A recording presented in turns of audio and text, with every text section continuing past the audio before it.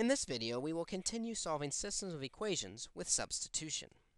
However, we will find to use substitution, we may have to first isolate a lone variable to allow us to make a substitution. If there are several lone variables, we may pick whichever one we want to pick. For example, in this problem, we notice that there is a lone variable, or a variable who has no coefficient or number in front. This is the one we will attempt to isolate. We can get the x alone quickly by adding 2y to both sides. When we've done this, we see that x is equal to negative 13 plus 2y. We now have that x equals equation we need to make a substitution.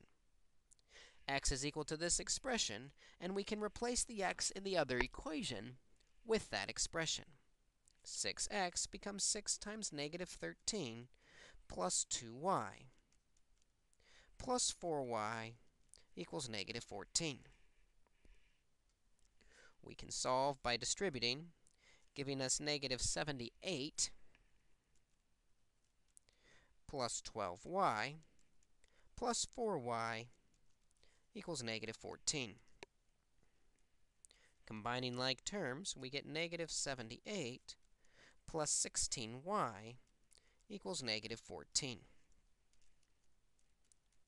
Adding 78 to both sides gives us 16y equals 64.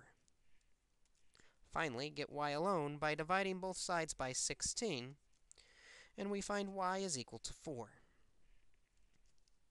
Again, we still must find x, and we find that by taking our value for y and plugging it into the x equals equation to find what x equals. X is equal to negative 13 plus 2y. We just found out y is 4. Multiplying, we find x is equal to negative 13 plus 8, or x is equal to negative 5. As an ordered pair, x comma y, negative 5 comma 4 is the solution to our system of equations. Let's try another example where we must first isolate a variable before we're allowed to make our substitution.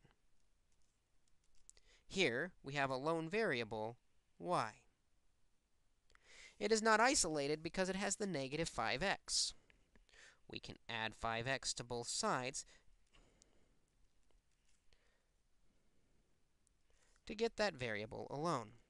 We now know y is equal to negative 17 plus 5x. If y is equal to this expression, it must also be equal to that expression in the other equation. And this is where we make our substitution. 7x plus 8y, our y is negative 17 plus 5x equals 5. And again, we solve this equation by first distributing the 8. 7x minus 136 plus 40x equals 5. Combining like terms, we find 47x minus 136 equals 5. Adding 136 to both sides, we find 47x is equal to 141. Dividing both sides by 47, to isolate the x, which is equal to 3.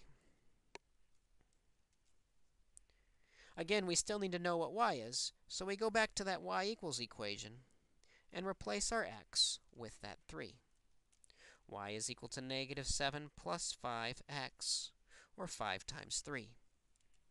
Multiplying, we find y is negative 17 plus 15, or y is negative 2. As an ordered pair, x comma y, 3 comma negative 2, is the solution to our system of equations. By isolating our variable and substituting, we can solve our system.